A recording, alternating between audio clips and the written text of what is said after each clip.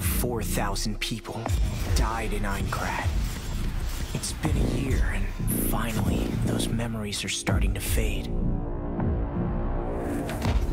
So last month, on November the 14th, the landlord of an apartment complex in Nakano, Tokyo, discovered this man dead. You'll face judgment from someone with real power. He had something interesting on his head, though. An Amusphere? Yeah. It could be a coincidence or even a hoax. Do you think it's even remotely possible to stop a player's heart in the real world with virtual bullets from a virtual gun? This is real power. More people are dying in another virtual world. And I'm getting pulled back in. Let your fear carve one name into your brains. The name I share with this weapon. Death Gun. It's like someone doesn't want me to ever forget.